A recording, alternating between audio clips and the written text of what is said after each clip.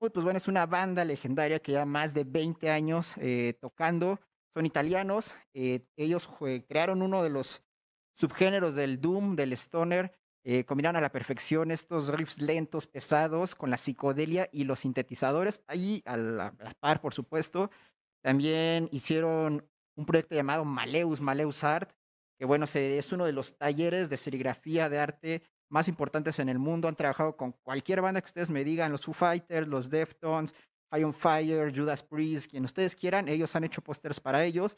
Y bueno, lo que tengo aquí es uno de sus álbumes, pero justo combina ambas partes, la serigrafía y por supuesto también el rock espesote, ¿no? Este es un ejemplo de lo que es Maleus Art, para que lo vayan topando. Y pues bueno, la entrevista está en inglés, espero les guste.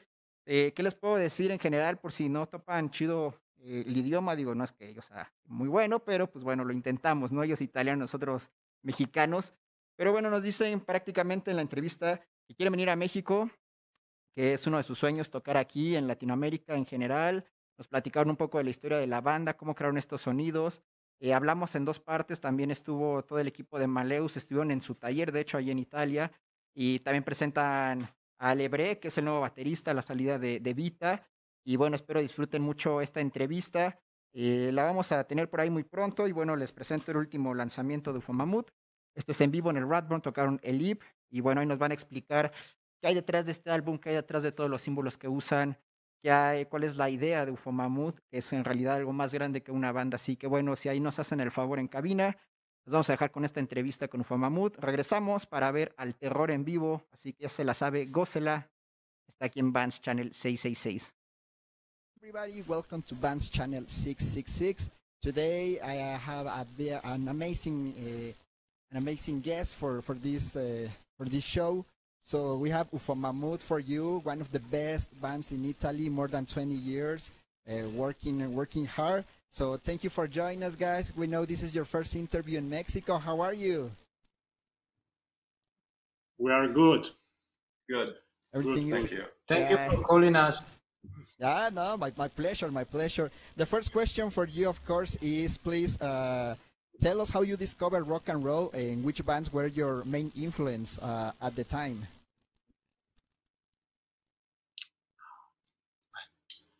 Well, it's a question that it's very important for every band. I mean, every musician, of course. And rock and roll has always been part of my childhood because my parents were used to listen to the Beatles. So I had this sort of imprinting with the Beatles music in my ears when I was a child. So I must say Beatles were the first band I have met with my ears when I was young. Yeah. How about you For guys? me, I started differently because my parents listen. My father, I think he doesn't listen to anything, and my mother to some Italian music and so on. So I started, let's say, with punk rock first, and then when I met Poya, he met me. He told me about bands like Led Zeppelin, for example, and things grew little by little. So this was the short story from punk to metal and so on. Yeah, for me it's quite the same because my parents used to listen Italian music, but I remember a little vinyl. It was Black Dog from Led Zeppelin, and so I think it was the first record I had. So I started there. So and then I think I came across I think Marilyn Manson and something punk and metals. Yeah, it was not. That's how we discover. I discovered rock and roll in the high school. It's almost the same story. My parents listen different kind of music, more traditional Mexican music, Then one guy told me, "Hey, you should listen to Zeppelin." It's like, "Oh my God, this is fucking awesome! I can't believe it." So I understand. The next question for you guys is: can you share with us how you start the band and how was the local scene in those days at the end of the '90s?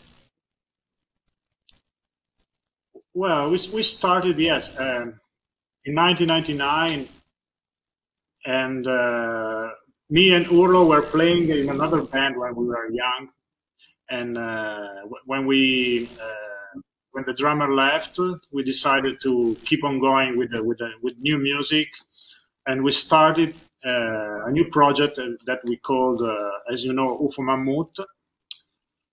And in the previous project, we were singing in Italian, and in the new one, we decided to move toward English. And the first goal to reach was to go around Europe, just for find out if we were able to play in Europe and not only in Italy. So we started this way because at the time we were into a sort of renaissance of rock music due to the explosion of the grunge music, let's say Nirvana and all the scene around Seattle and all the scene about that period when the rock and roll were still again a big thing. So we were lucky enough to grow up in that moment. Yeah, also in the indie scene there were bands like Sleep, Caius, and God Machine, things like that were coming out, Melvins, and so on. So it was an incredible period when we started in playing. And I remember the first trio were Poi and me and his cousin, Tabor. And we started a couple of songs like Super Junkhead and Nowhere. Were born from this trio.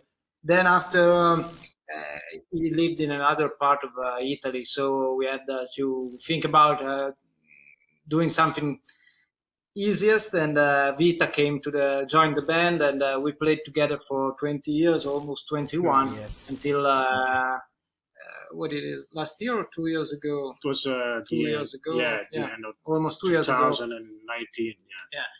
He left the band, and then we said, "Oh, okay, let's go on with the Ufomammut. We cannot kill the mammoth." Yeah, the creature. Yeah. So we were friends with Levre since a lot of time. We had a side project with him, and so it was natural to ask him to join the band, and we are very happy about it. Yeah, he's young, and so it's fresh air for us.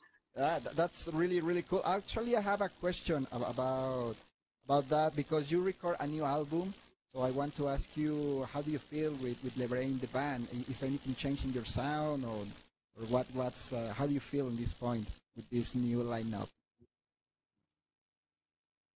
Well, it's different because he has a different style, different tastes, and compared to Vita, so it's something totally different. And when we started the new Ufomammut, we didn't want to do the same things and whatever, so we say, okay, let's start from like it's a Ufomammut 2.0, something that we have to discover and so on.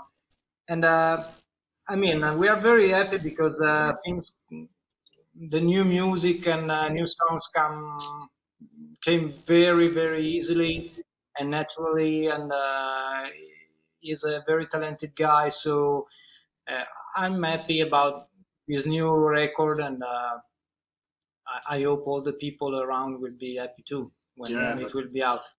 We don't care too much about people, so we would be happy if we are happy. So that's the best. That's the best. No, I'm joking. Yeah, but you're right. Well, the main thing is that we have to be happy about the.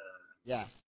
Well, back in time, I have a question because God God Like Snake was your first release. I think you create something new by combining the heavy sound of doom with psychedelia and synths. So can you tell us a little bit how you record this album, how you discover this sound, because it's very unique.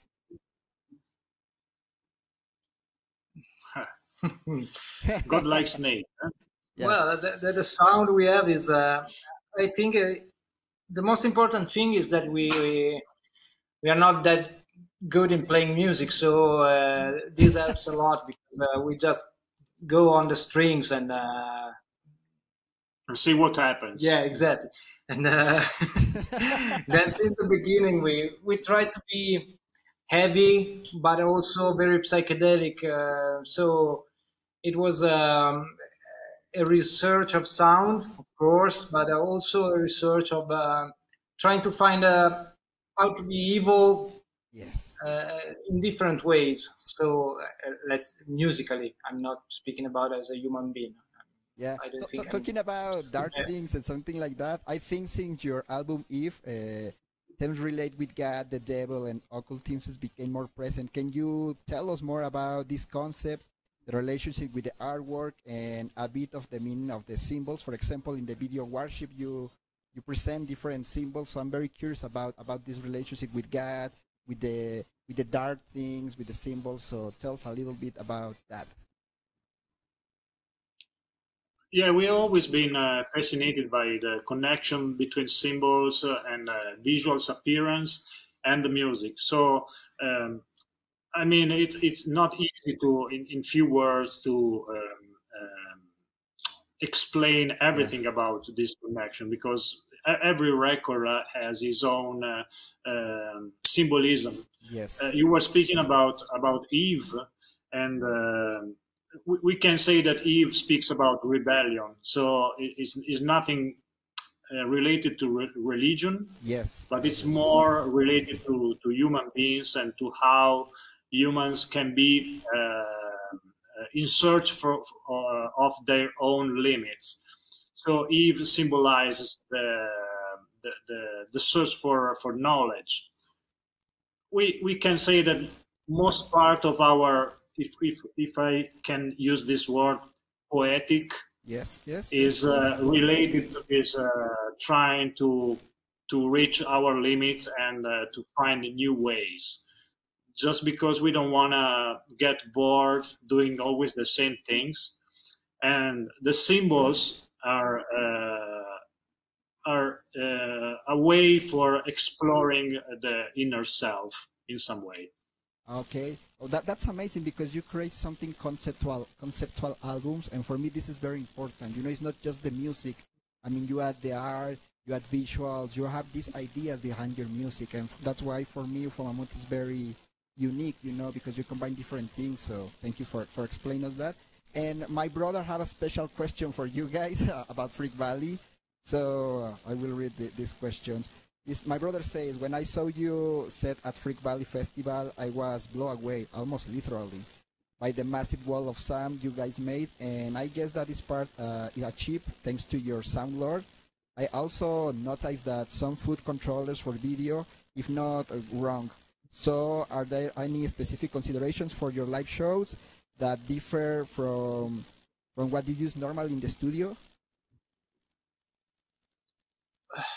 Well, a big part of how we sound live is obviously thanks to Chicho, our sound lord. Is the fourth element of Ufomammut, because I think that without him we'd never been able to have this sound. Then we have when we record a new album, we usually think about how to transpose it in visuals. So Yes. since the beginning, we had these visuals because it was good for distracting people from looking at us and that way we play. And no, I think that is great to give to the people something that is more an experience than just a live show.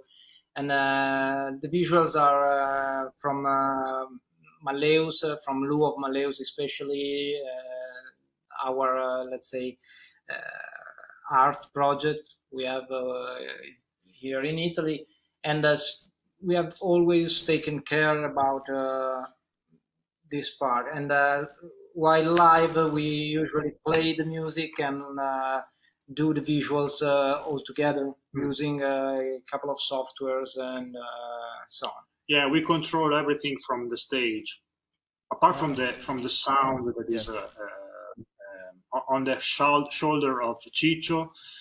All the extra sounds, the layers, the synthesizer sounds are all controlled by ourselves on the stage.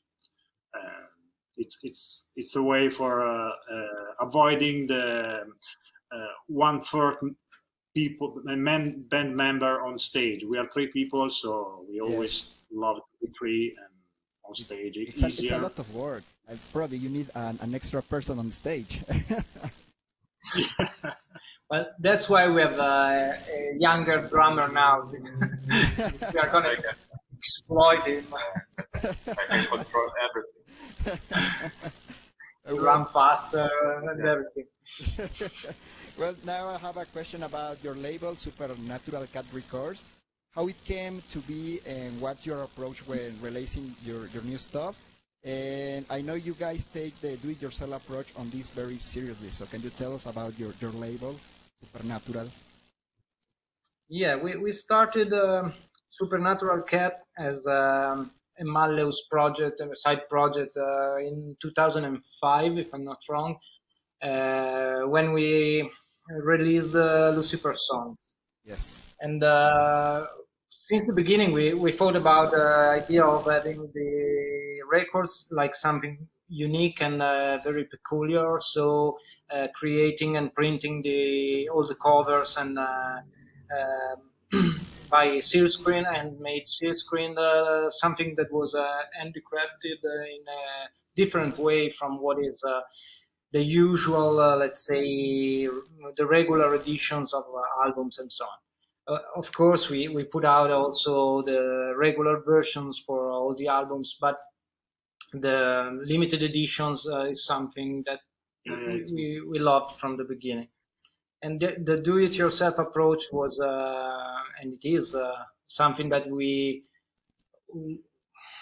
follow since the beginning. With also with Ufomammut is something that we like to go on tour on driving our own van, doing all these kind of things, because it's something that is more, I don't know, in some way it's a punk thing, but it's something it makes feeling you more what you're doing. Yeah, and at the end you have the control of all the things, you know, so that's very important, I think, in this kind of projects.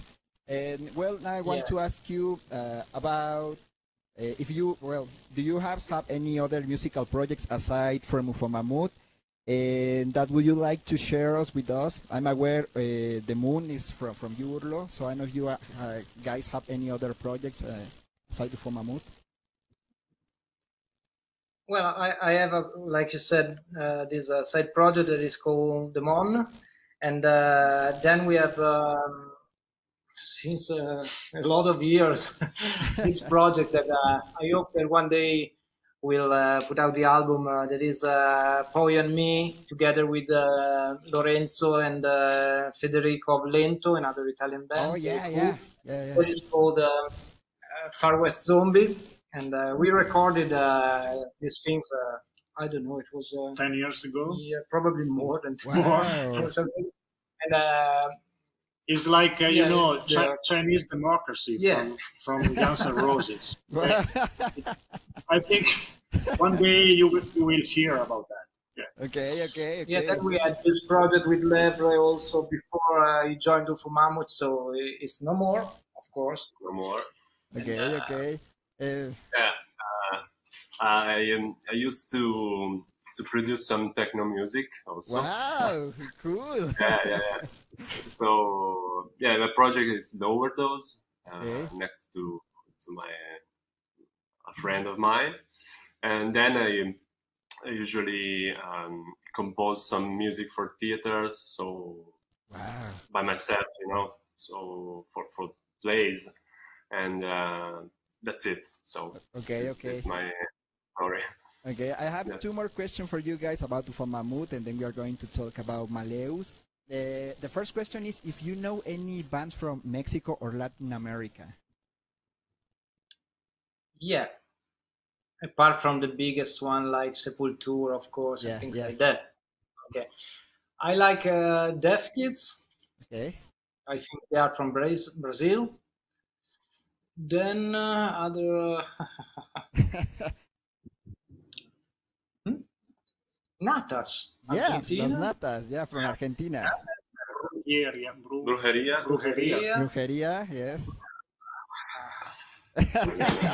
We should have prepared more for this. Yes. At some point, I will share some bands with you guys.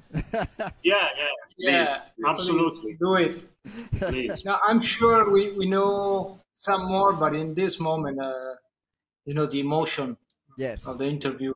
Yeah. I know. And well, the next question is about if there is any chance that you come to Mexico, South America in the future. I know not now due to COVID, but in the future, any plans? Do you like to come to visit these places? Personally, I would love. I think everybody Yeah. to come to Mexico. I've been fascinated since a long time about the culture there and the places, and also the seaside. Okay. Yeah. Yeah, Sounds good. Yeah, I mean, the amazing place. 2 years ago, we started the first Stoner Doom Festival here. I mean, big festival with 1,000 of people attend that festival. Amenra was the headliner, also Mantar and the Obsebs. So finally, the people start to discover this kind of sounds. I know it's late for Mexico. In Europe, it's very popular. But I think it's very possible that you guys come at some point to Mexico. And as I told you, you have a lot of fans here in South America. So we hope to see you soon here. Yeah. You have to call us when it will be able to. So Yeah. we will come for sure. Yeah. Well, now let's talk about Maleus. So talking a little bit about Maleus, it has been around since 2002, if I'm not wrong, and has been closely tied with the visuals of the band. So can you tell us a little bit the history of the collective and the work that you do over there? Yeah, we started with our first band that I was telling you before. Yeah. We were used to do everything about that band. So the small posters, Xerox, we were hanging on the walls of our town for the concerts, and then also the graphic from our early demo tapes. Everything concerning the band was always by ourselves, by me and Joe and Urlo. Yes. And then we decided to move this attitude towards the outside, so towards other bands. So we started doing posters for concerts for people around Europe. We met on the internet, these 2 guys from Belgium, and we started doing that for some years. So we designed the posters for the concerts for these 2 guys that were organizing concerts in Belgium. And little by little, these things became a real job. Yeah, and we met 3. Yeah, exactly. We met Lou, and we decided to Lou that is here with us. Yeah. That will be amazing. Hola. Hello. Small group for people. Yeah, take it. Join us. Okay. So we are 3 people now again, but Yes. someone has changed. Hey, well, the next question about Maleus is, I think that nowadays Maleus artwork, especially geek posters, is easily recognized since your style of illustration has established within heavy music scene and beyond. Which artists would you say have an influence to your style? A lot of artists, because well, there are some artists that are surely more an inspiration for us, like Alphonse Mucha, for example, that is an alto artist, or Rick Griffin on the other side, let's say. But we try to take inspiration from everything that comes to us in the art scene. So from movies to comics to whatever, from music and so on.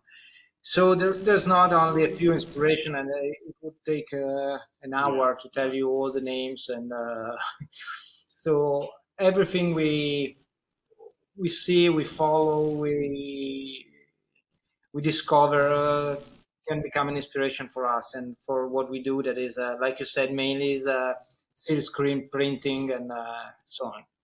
Yeah. Talking about movies, you collaborate with Dario Argento. So how was that experience? I mean, I'm a big fan of the horror movies, and Dario Argento is, one of the top guys. So how was work with Dario? We didn't work directly with Dario Argento, but with an English gallery who gave us this project to develop. So we choose, I think, 7 or 9 movies from Dario Argento, and we create this poster series. And actually, he knows about this poster series for sure, because we also met him in person during some film festival, and yeah, he was very happy about it, and he is also a very nice person. Yeah, I can imagine. I mean, I'm a big fan of the Italian horror movies, and also how to pronounce giallo movies from the 70s. Yeah. So it's really nice. It's a really nice experience. And well, you have collaborated with a lot of big bands like Foo Fighters, Robert Plant, Deftones, and more. So do you have some favorite pieces of art? I mean, talking about your creation, your posters, do you have some favorite posters or moments with the bands, maybe? Yeah, we have many actually, but at the moment I can recall the poster we did for Prodigy. Yeah. And it was a real pleasure, because apart from the poster, we had the chance to meet them before the show, and they were so nice as well. And they thanked us a lot, and it was a blast of a concert. It was perfect. We met the band. They were happy. We were happy, and we saw one of the best concerts of our life. So I remember that with pleasure. Yeah. That's cool. Yeah, I have this is more like a technical question. Of course, my English is not the best to talk about the techniques and things like that. But I want to ask you if you use like a special process to create these posters, because I know in the United States they use machines, for print the posters or T-shirts. But I don't know if you use machines or you do the things by yourself. Well, the process is almost the same usually for silk screen, but we print our posters all by hands. We pull them by hands, and I mean, we have a table, but it's just a mechanical one that takes a vacuum table. Yeah, the silk screen up and down, the screen up and down. But we then print by hands everything, because we think that if we have to do something that is artistic, it should be also something that is handicraft and not done by machinery. Otherwise, it's like printing in a printing shop or whatever, and it would be more industrial than artistic. So we try to do everything by hand, and we also built our oven and our equipment. Everything is yeah. And also, I know you released a book about the artwork of Ufomammut by Maleus, but I don't know if you have any plans, or I don't know if you release a book about Maleus in general, the artwork of Maleus, like this one. This is like, it's called Metal and Hardcore Graphics, so this is a special, it's different artists from around the world. So basically the the book share different artists, and you have some special part here, you know, about you guys, your artwork. I don't know if you have any book about Maleus in specific. This is more like a question, a personal question. We did one in 2008 or 2009 Yeah. with all the production, all the posters we did till then, and since then we wanted to do something different, but we never something collecting all the posters and so on. But we just did I think a couple of little books for a show in Torino, and the main one was The Hammer of God in 2008, I guess. And it was like a catalog of all our works until 2008. Then we made a lot of other posters. And now we have to think. We'd like to make some other books. The first book was, let's say, self-produced. So we paid for everything and for the printing and everything, and we had no real distributions because it's a different kind of thing for us. It's not like the music. Yes. And for the next one, we would love to study a different approach for the book, but it's a different thing. I would love to have a new book, but it's difficult. Yeah, we will be aware about that book in some point. And in Mexico, we have like a company called Mercadorama. So Mercadorama bring a lot of artists who create this kind of posters. So I hope in some point you can bring your posters here to Mexico. It would be amazing. Or create something with this guy. So this is a possibility. Oh sorry. And I don't know if I don't have, I think, more questions. I asked everything as a fan of Maleus, of Ufomammut. I mean, you're a big inspiration for a lot of people here, including me, my small band. So thank you so much, guys, for joining us in this interview and for making this possible. This is your first interview in Mexico, and I'm so happy for that. Thank you very much. Thanks a lot. Thanks a lot. Yeah, I don't know if you have any final words for your fans in Mexico, talking about Maleus, Ufomammut, any news you want to share with the people in Latin America? Yeah, just be patient, and we would love to come there, and we hope it will happen soon. Okay, okay. And next year we hope with a new album out and without any more of this pandemic, maybe we will be able to come there, and if not next year, the one after, but we will come to Mexico and South America for sure. We'll be waiting for you guys. We're waiting for you. Thank you so much, and well, thank you. Thanks to you. See you soon. Bye bye. Gracias. Gracias.